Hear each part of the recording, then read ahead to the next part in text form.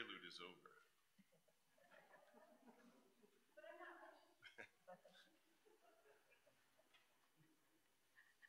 Good morning. Welcome to worship this morning. Just a few announcements. Today is a full Sunday. It is Christ the King Sunday. And in good fashion, not only are we focusing our lives and centering ourselves on Christ who is King, but we are also welcoming new members. We're actually welcoming the whole morning new members. If you notice the insert, there's 20 new members that are part of the congregation who are wanting to be official and active in the church, and what a blessing that is. In the information folder, there are a lot of announcements, and I can't go through all of them. But please note there is a wonderful Thanksgiving service that will happen this Wednesday. They are looking for volunteers to help decorate the Christmas tree on Friday.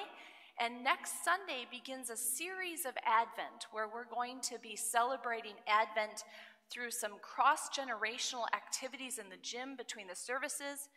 If you wonder what is a cross-gen activity, well, a cross-gen activity is multiple generations joining together at the foot of the cross to learn and grow in the love of Jesus. And that's the simple explanation for it. A lot of fun ways to take things home for your family to enjoy over the Advent season. Of course, when we say family, we're not just talking about people with children, we're talking about every family unit that's part of the church. So please make a point to stop in the gym next week. Even if you're a little apprehensive and you want to kind of just look at things that are happening, stop in there and check it out, because I think it's going to be something quite enjoyable. I believe that is all for the announcements this morning. Stewardship Sunday. Noble's looking at me with panicked eyes that I'm going to forget. Stewardship Sunday is also today, and our stewardship campaign this fall has been rather relaxed because the fact of the matter is we've had an incredibly generous year. God's Spirit has worked among us, and we've had all of our needs met in a way that is pretty profound and actually quite beautiful when you think about our call to be a congregation.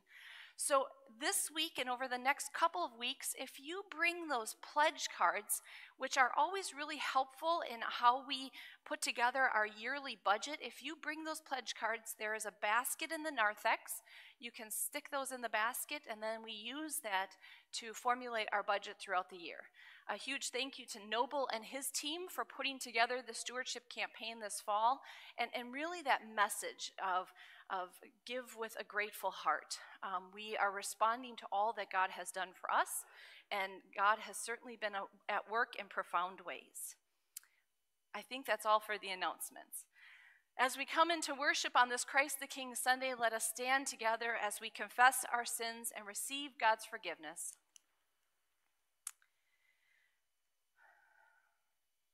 If we say we have no sin, we deceive ourselves and the truth is not in us. But if we confess our sins, God, who is faithful and just, will forgive our sins and cleanse us from all unrighteousness.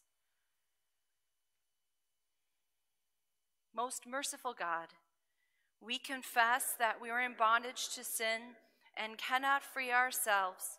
We have sinned against you in thought, word, and deed, by what we have done and by what we have left undone. We have not loved you with our whole heart. We have not loved our neighbors as ourselves.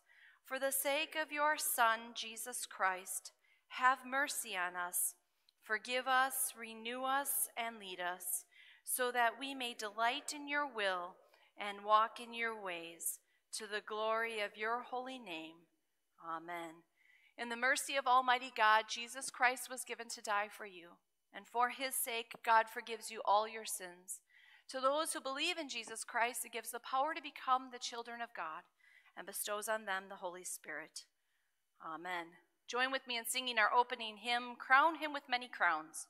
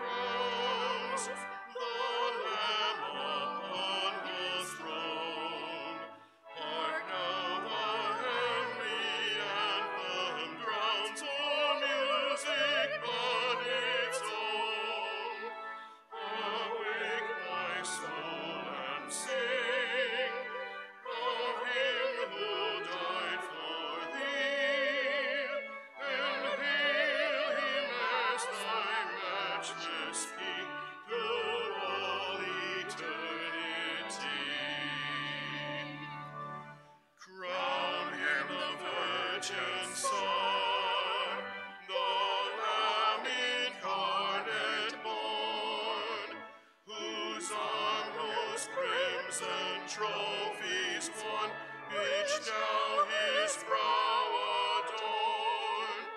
Fruit of the mystic rose, yet of that rose the stem, the root and mercy ever flows, that mystic in the hem.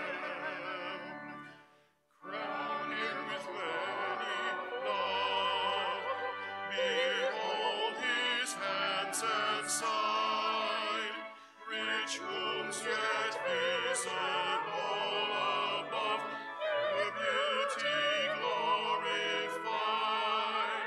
No angels in the sky can fully bear that sight, but downward bend their burning eyes at mystery so bright. Crown him with many crowns, who triumphed o'er the grave, and rose victorious in the strife for those he came to save. His glories now we sing, who died and rose on high, who died eternal life to bring, that with that death may die. The grace of our Lord Jesus Christ, the love of God, and the communion of the Holy Spirit be with you all.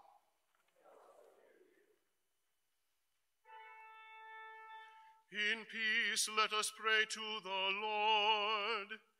Lord, have mercy. For the peace from above and for our salvation, let us pray to the Lord. Lord, have mercy. For the peace of the whole world, for the well-being of the Church of God, and for the unity of all, let us pray to the Lord. Lord, have mercy. For this holy house, and for all who offer here their worship and praise, let us pray to the Lord. Lord, have mercy. Help, save, comfort, and defend us, gracious Lord. Amen.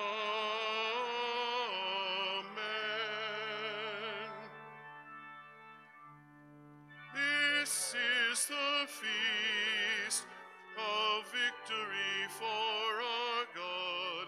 Alleluia.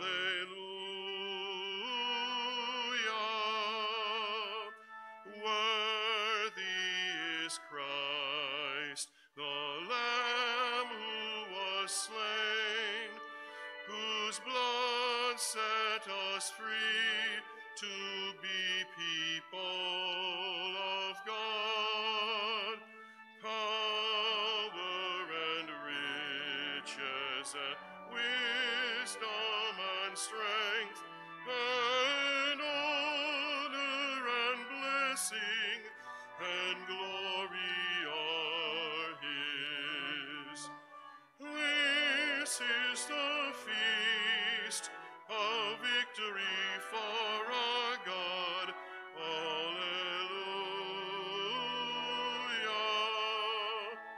Sing with all the people of God, and join in the hymn of all creation.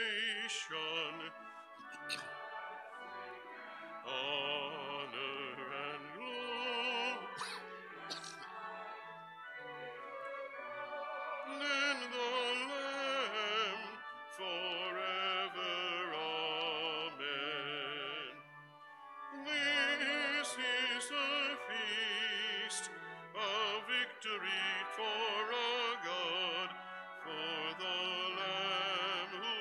was slain. His reign. Alleluia. Alleluia.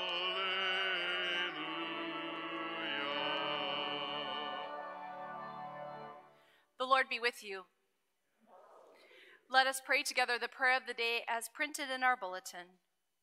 Almighty and everlasting God, whose will it is to restore all things to your beloved Son, whom you anointed priest forever and King of all creation, grant that all the people of the earth, now divided by the power of sin, may be united under the glorious and gentle rule of your Son, our Lord Jesus Christ, who lives and reigns with you and the Holy Spirit, one God, now and forever. Amen.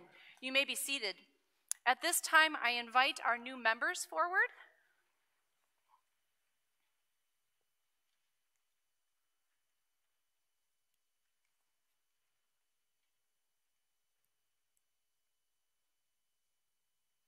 If you could stand here, please. Dave and Lynn and Mary, we welcome you as members of our Savior's Lutheran. Oh, sorry, I didn't want to exclude. Oh, please. It's going to be one of those days today. Anyone else? Okay. Good morning. We welcome you as new members of our Savior's Lutheran to join with us in worshiping God, hearing his word, sharing his supper, proclaiming the good news of God in Christ through word and deed, serving all people and striving for justice and peace in all the earth. If you would take a moment and introduce yourself to the congregation, you may remove your mask so you're nice and clear, and you can say whatever you like about yourself briefly as we kind of just move along. I know, sorry, you're first. You stood next to me. Most people avoid me.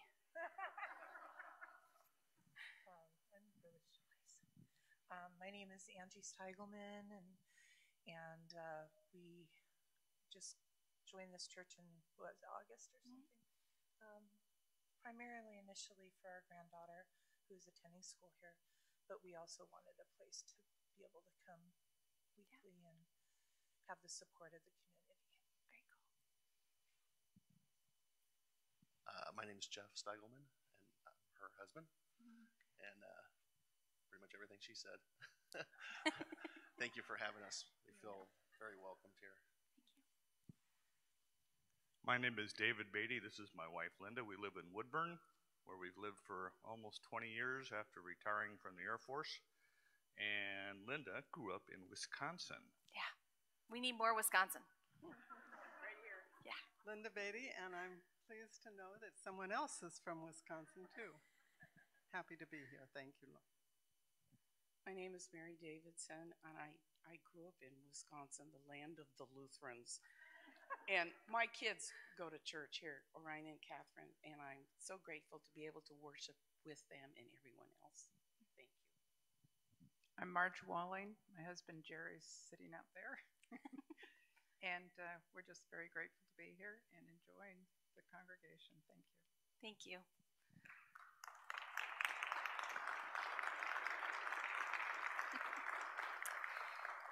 Jesus reminds us in the Gospel of John, the 13th chapter, "A new command I give to you, love one another. As I have loved you, you also must love one another. By this everyone will know that you are my disciples if you have love for one another."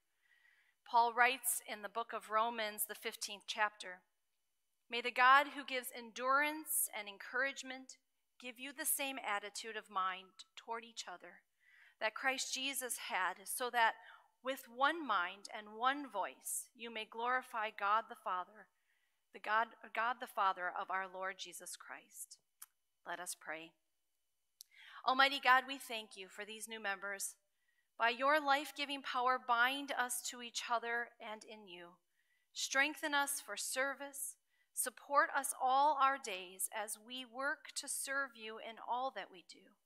We pray this in the name of your Son, Jesus Christ, our Lord. Amen. We welcome you into the congregation. How about another round of applause?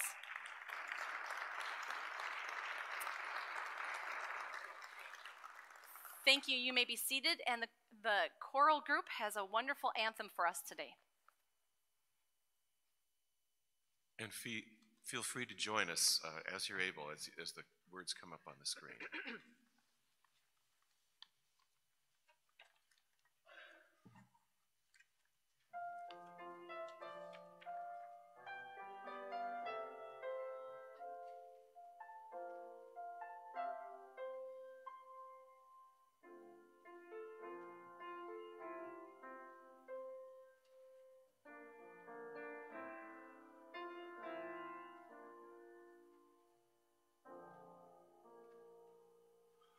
For the gifts of friends and neighbors, thanks be to God. For our leisure and our labor, thanks be to God.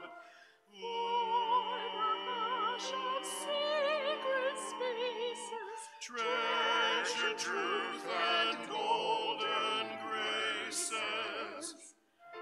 Lord, we offer you our praises. Thanks be to God. Thanks be to God.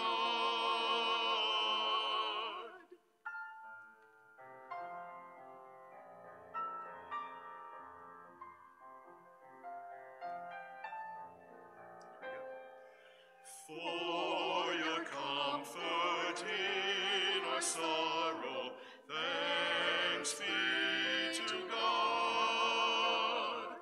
For the hope in each tomorrow, thanks be to God. For the simple joy of singing, for the Spirit in us breathing. Hear the song our hearts are bringing. Thanks be to God. Thanks be to God. To God.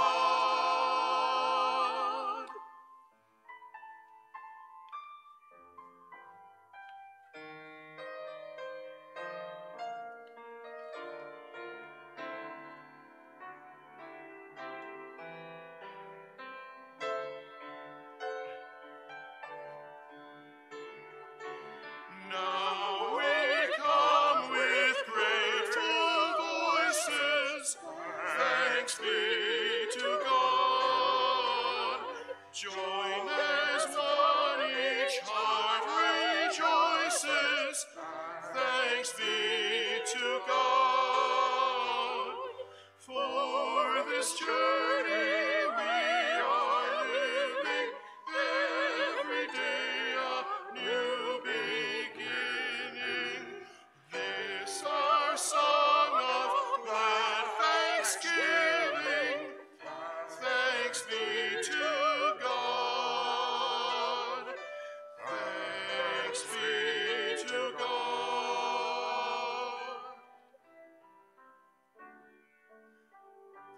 Amen.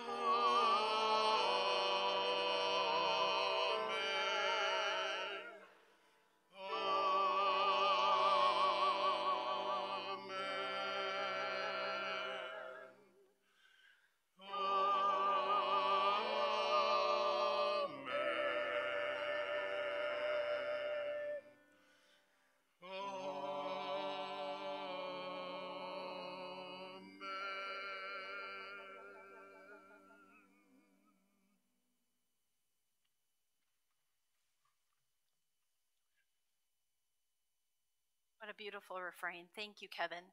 And thank you for reminding the congregation that they actually can sing with the choir, if ever asked. Our first reading today comes from the book of Daniel, the 7th chapter. As I watched, thrones were set in place, and an ancient one took his throne. His clothing was white as snow, and the hair on his head pure wool. His throne was fiery flames, and its wheels burning fire. A stream of fire issued and flowed out from his presence.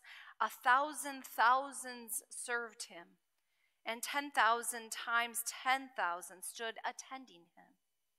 The court sat in judgment, and the books were opened. As I watched in the night visions, I saw one like a human being coming with the clouds of heaven, and he came to the Ancient One and was presented before him. To him was given dominion and glory and kingship, that all peoples, nations, and languages should serve him. His dominion is an everlasting dominion that shall not pass away, and his kingship is one that shall never be destroyed. A reading from the book of Revelation, the 1st chapter. To John, to the 7 churches that are in Asia, grace to you and peace from him who is, and him who was, and him who is to come, and from the 7 spirits who are before his throne, and from Jesus Christ, the faithful witness, the firstborn of the dead, and the ruler of the kings of the earth. To him who loves us and freed us from our sins by his blood, and made us to be a kingdom, priests serving his God and Father. To him be glory and dominion forever and ever. Amen. Look, he is coming with clouds. Every eye will see him, even those who pierced him. And on his account all the tribes of the earth will wail. So it is to be. Amen.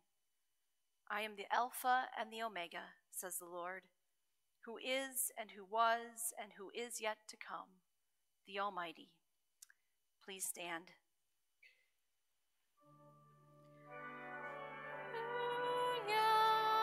Lord, to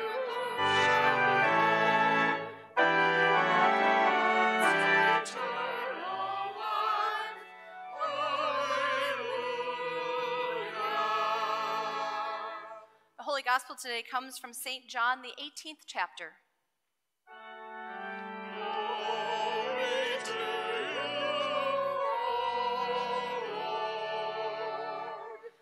Then Pilate entered the headquarters again, summoned Jesus, and asked him, "Are you the king of the Jews?" Jesus answered, "Do you ask this on your own, or did others tell you about me?" Pilate replied, "I am not a Jew, am I? Your own nation, the chief priests, have handed you over to me. What have you done?" Jesus answered, "My kingdom is not from this world. If my kingdom were from this world, my followers would be fighting to keep me from being handed over to the Jews. But as it is, my kingdom is not from here." Pilate asked him, "So you are a king?" Jesus answered, "You say that I am a king. For this I was born, and for this I came into the world, to testify to the truth. Everyone who belongs to the truth listens to my voice." This is the gospel of our Lord.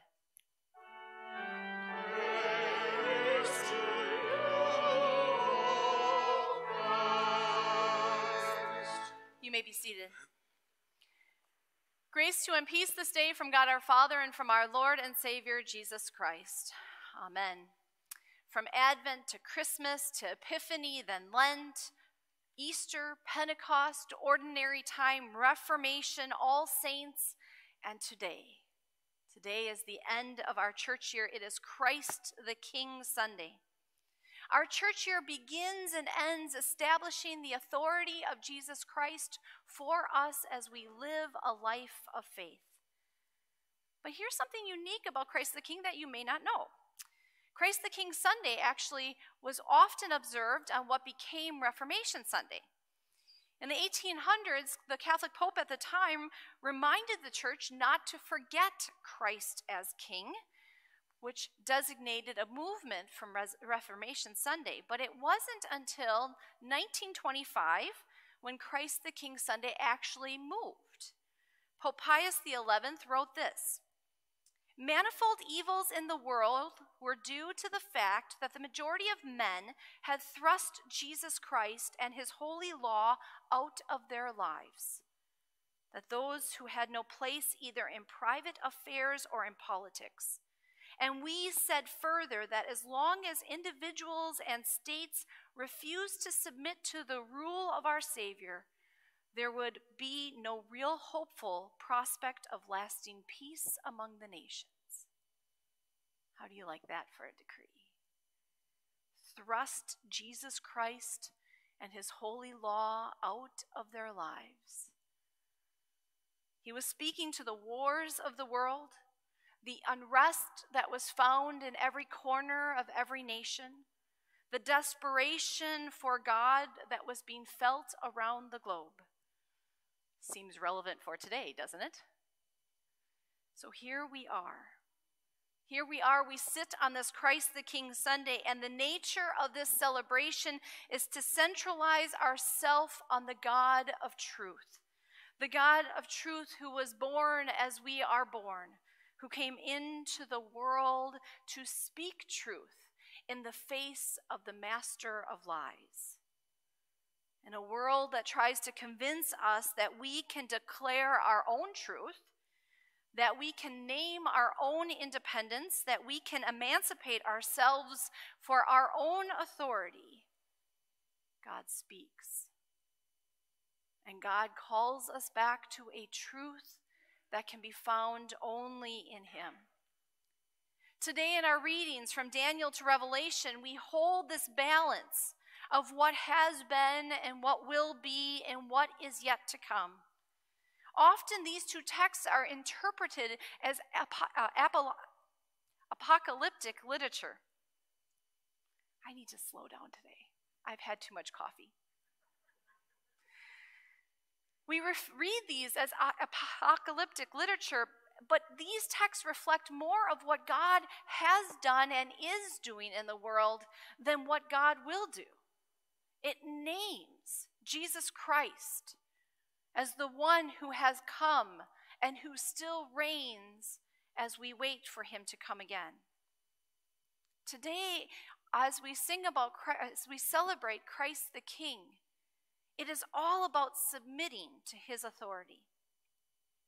Now, there are many ways that we can note Jesus Christ as our King. He certainly is a king beyond any worldly authority. The ways he presents himself as king is outside of what the world would present as authority. And there's 1,000 ways to look at Christ the King today. But as we dive in this text, I want to take a little different of a path. Because today, as we centralize our ideas and our focus on Jesus, I want to talk about Pilate. Len Sweet, my mentor, likes to say, everyone knows a Pilate, everyone is a Pilate. Now, the first time I heard him say that, I have to confess, I didn't really appreciate what he was saying. Everyone knows a Pontius Pilate, everyone is a Pontius Pilate. I don't want to be a Pilate, do you? I don't want to be one who rejects and one who confuses. Pilate, in the historical account, is a terrible leader. He's known for cruelty, but cruelty in a way that mocked people in their beliefs. Pilate was never successful in commanding authority. He was more like a bully than he was a governing authority. Are we really okay with being called Pilate? Are we really okay with a world full of Pilates? This is where I hold fear. Because as I look at the world around us, I can't help but wonder, maybe that's exactly what we have. And so as we look to our gospel, Jesus is summoned to stand before this bully. Pilate looks at the Nazarite and says, "Are you the king of the Jews?" Jesus stands before a Roman authority. The religious authorities of the time have done all that they have power to do. He has been beaten and he has been mocked. He has suffered. But see, the Jews did not have the authority to put a man to death. They could only humiliate him. They could only break his body. They could not end his life. In fact, to end his life was against the law of Yahweh. Thou shalt not kill. And so the temple authorities had to bring in the Roman authorities to actually have the right to crucify. Because the one crime that was punishable by death in the Roman Empire was to speak against the Roman Empire. That'll get you crucified. To challenge the Roman Empire, that was what was going to hang you on a cross. No authority could be greater than that of Rome. And to make any claim against the Roman Empire, well, here we are. Now, in all of the ways that this interaction could have happened, there are two results that come from Jesus standing before Pilate. And that's where I want to focus today. The first result that comes from Jesus standing before Pilate is that of truth. The importance of truth is emphasized and established forever in this moment. Pilate and Jesus stand facing each other. A question is asked, "Are you the king of the Jews?" And you'll notice if you read this text, neither one actually defines the answer. Pilate makes an assumption in verse 37, but it's a rather poor translation that we read. We read, "So you say." But when you look at the Greek, what is actually more accurate is the response is, "Well, that's how you see it. But let me say it another way." Now think about that. Jesus before Pilate, that's how you see it. But let me open your eyes.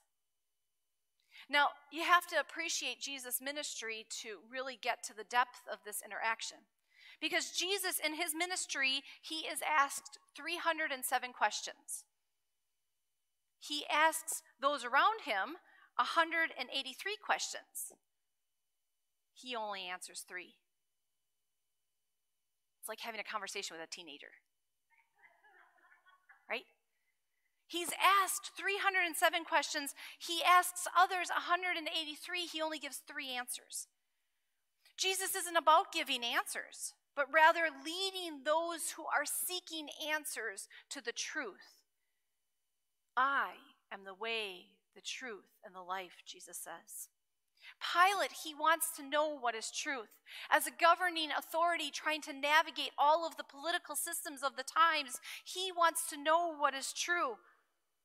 And as he stands with Jesus before him, he is looking truth in the face, but he doesn't know what to do with it.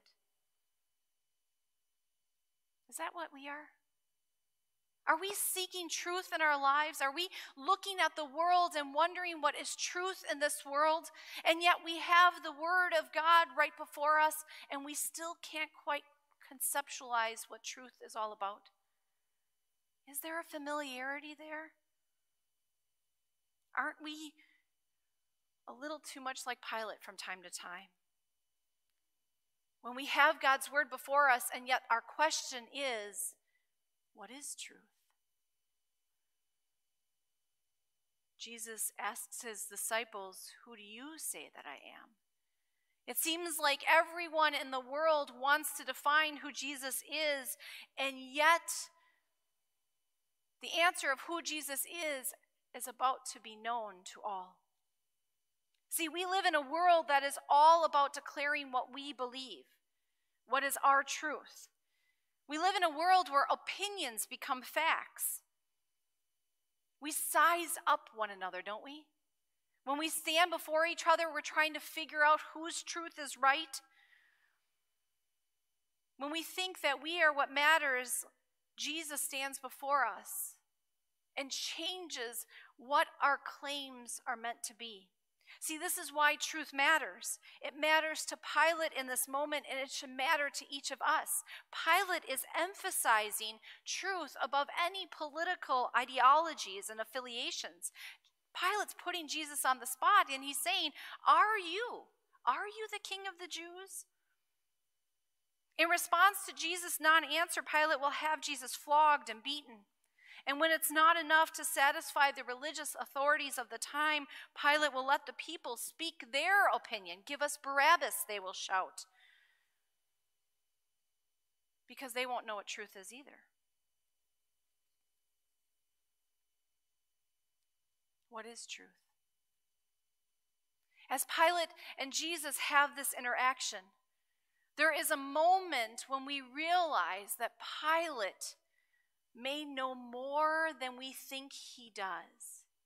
Because the second thing that occurs with Pilate in this moment is that once he hands Jesus over to be crucified, he gives the first witness to who Jesus is. Does he not?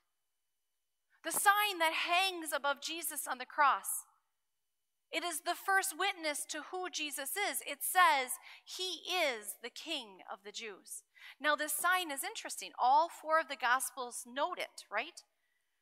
It's written in Hebrew for the Jews. It's written in Greek for the educated, for the Romans. It's written in Latin for the elite. And it's written in Aramaic for the countryside. Look to Daniel once again.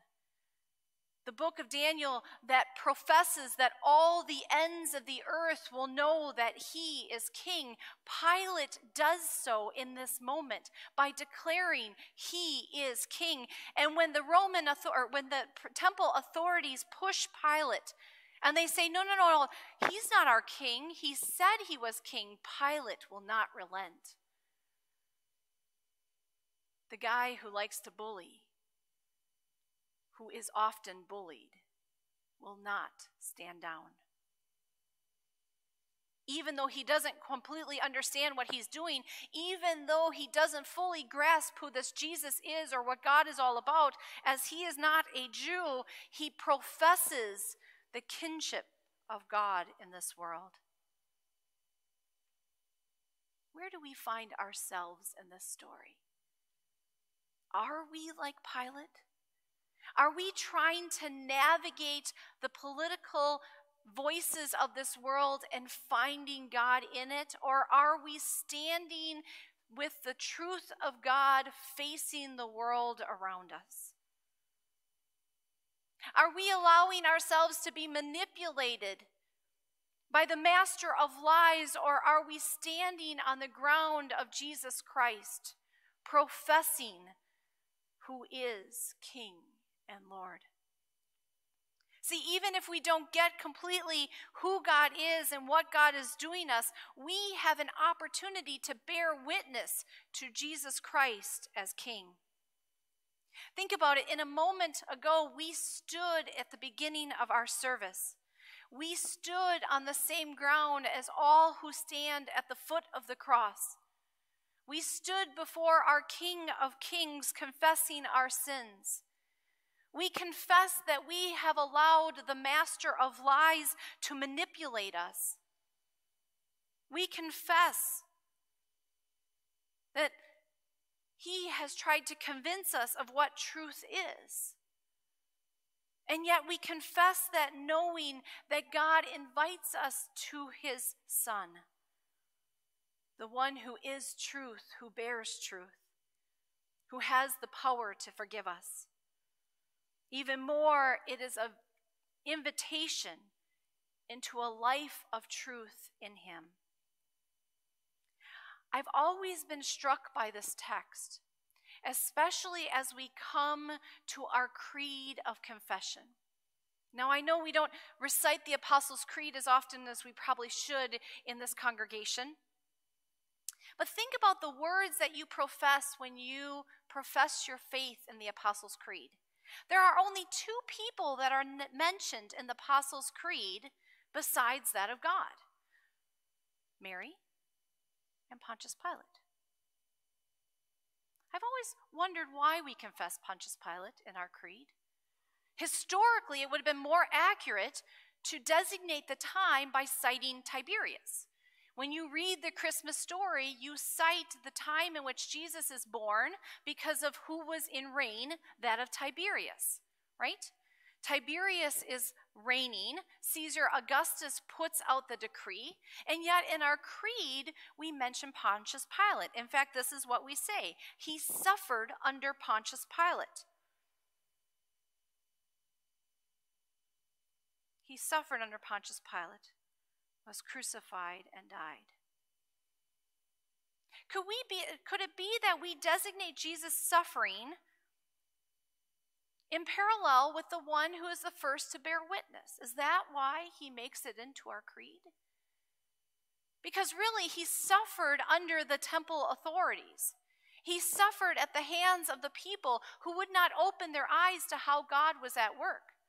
Jesus suffered and died because of a world that had rejected him, because he didn't fit into their desires of who Jesus should be.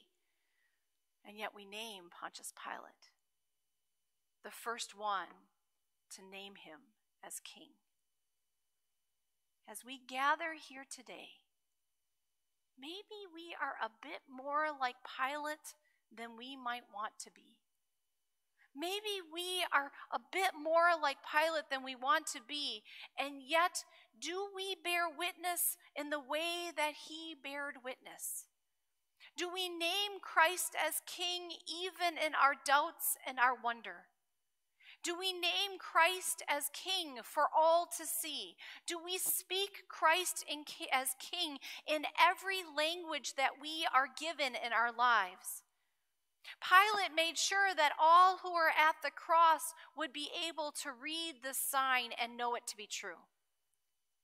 We speak a lot of languages in our life as well. We speak a lot of languages in our work, and in our social, in the politics that we involve ourselves with, in our family life. Are we speaking Christ as King in each of those languages, the same as Pilate once stated for all to see?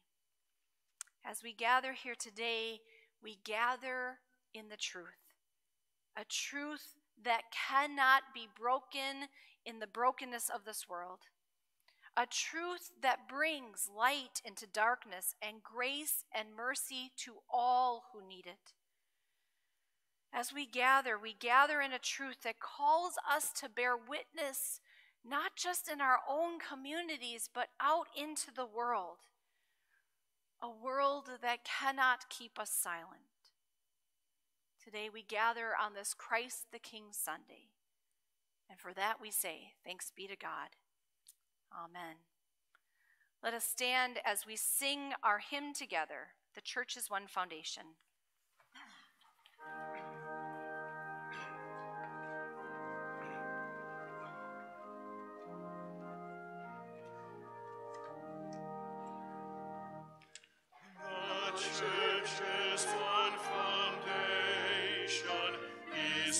Jesus Christ our Lord, she is his new creation, by water and the word.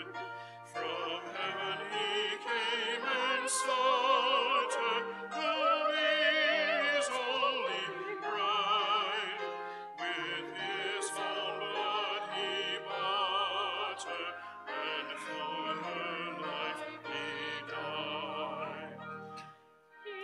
Back from every nation, yet o'er the holy earth, the charter of salvation, one Lord, one faith, one birth, one holy name she blesses, partakes one holy food, and to one hope she presses, with every grace endued.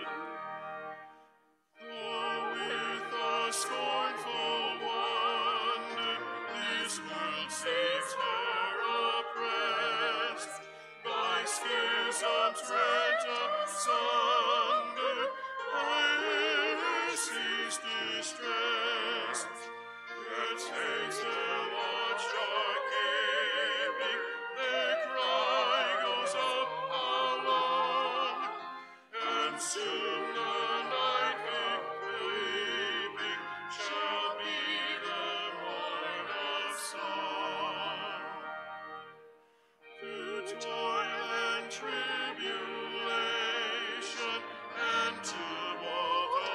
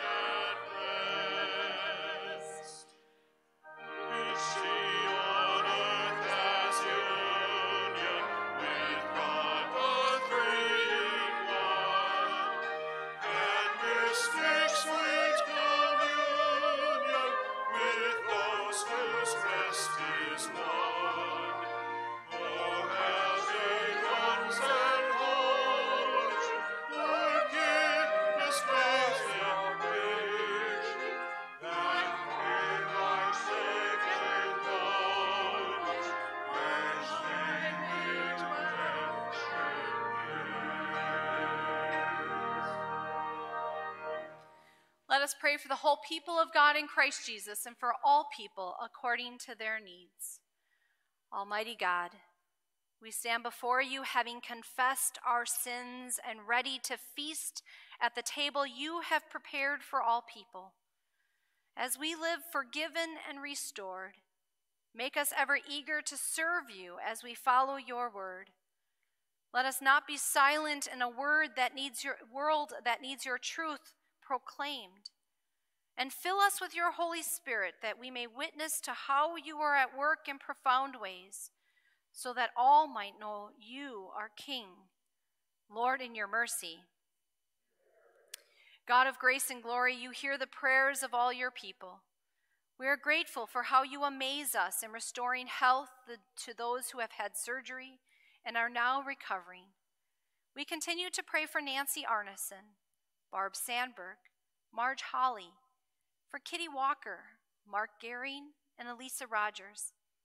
We celebrate that as Ed Mersnick has returned home and is continuing to heal, and we trust in your care for all that we bring. And so we also name before you Nancy Hadley, Lori and Rod Andreas, Roger and Kate Magnuson, Richard Jensen, and Tom and Frances Olean's son-in-law, Rob, and for Bill Zerbies. Lord, we pray for Sophie. As she received a boost in her bone marrow transplant this week, we pray for the tiniest cells within her body. As you once formed us and breathed life into us, do this once again. Renew her today in every way. We continue to pray for her family, for Emily, Jeremy, Esme, Pastor Sue, and Jerry. And Lord, we pray for all who grieve, for the family and friends of John Ritter, for Pastor Tom as he mourns the loss of his friend Mike. We pray that they would know your comfort and a peace from you that passes all understanding.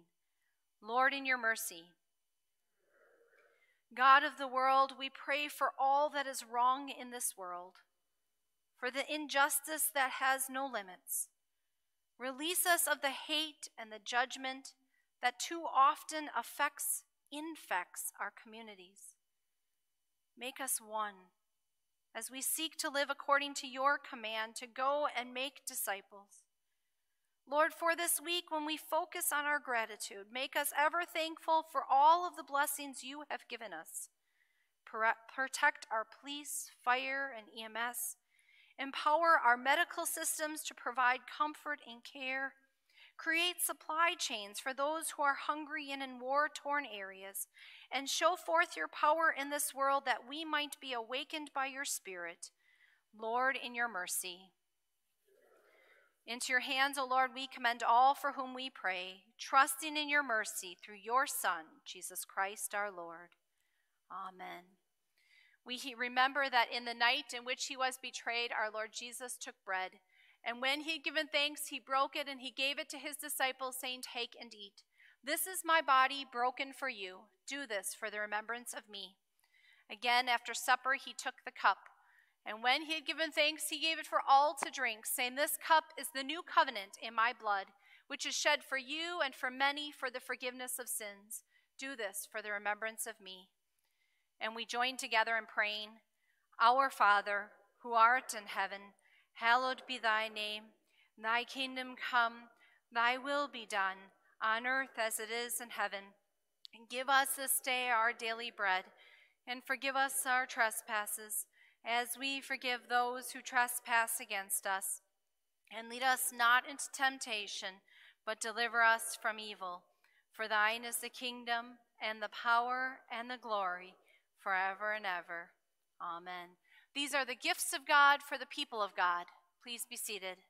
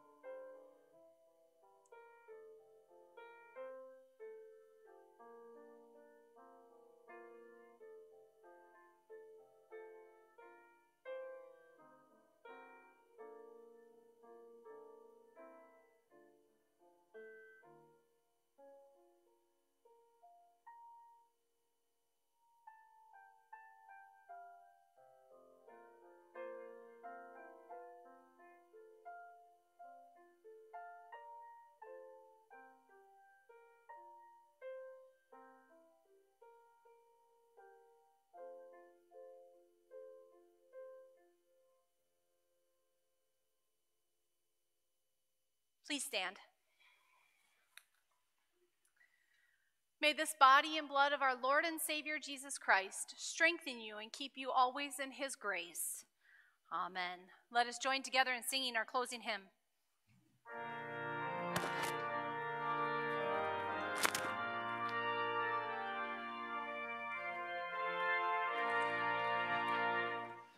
Rise, O children of salvation, all who cling to Christ our head.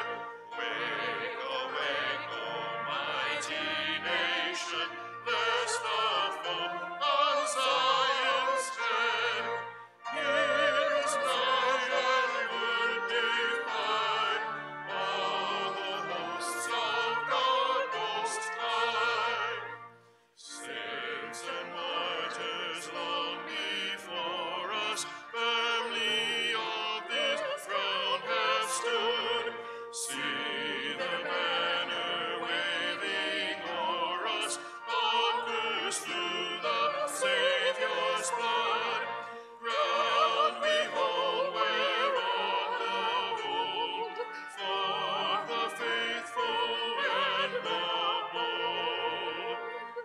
Fighting we shall be victorious, by the blood of Christ our Lord.